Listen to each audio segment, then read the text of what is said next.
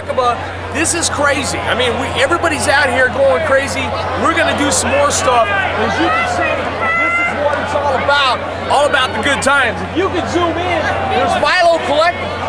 Milo is our main man in this business, and he is showing his support for Dave Huckabee right out there. So, ladies and guys, I'm gonna tell you, miloscollectibles.com, gotta see it, good stuff.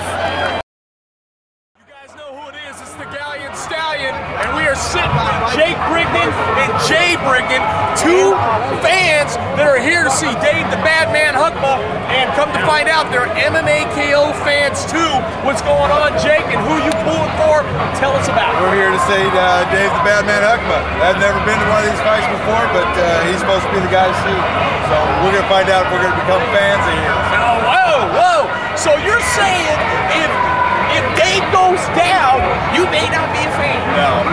This is just pure fighting. Yeah. That's what it's all about. It's just fun fighting, fun watching fights, and just watching like we just saw, just people just getting whacked. Now this is your son. Now, little people know this guy is an awesome wrestler. And Jake, is there any possibility that we can see you in that stage anytime soon? Not sure about that. We'll see. I can answer that. That'll be a no.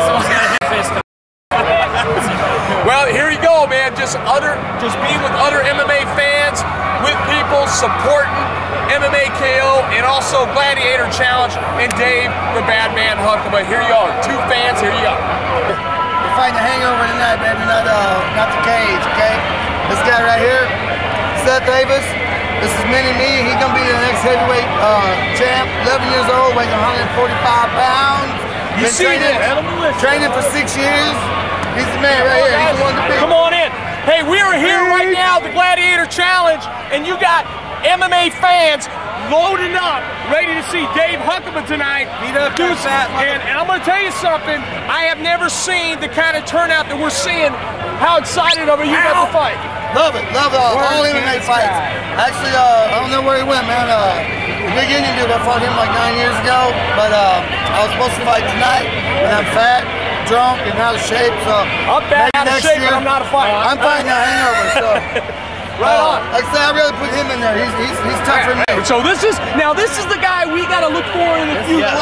He's All right, here we go. I shook his hand and interviewed him first. You guys take a close look at what's going on here. You will see him on TV, promise you that. All right, you guys. Say his full name. Full name. Seth Davis. There you go. And I'm going to tell you something. We were the first, so mark this on our words here.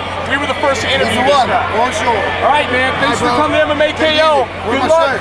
Good times. I got free shirt for that.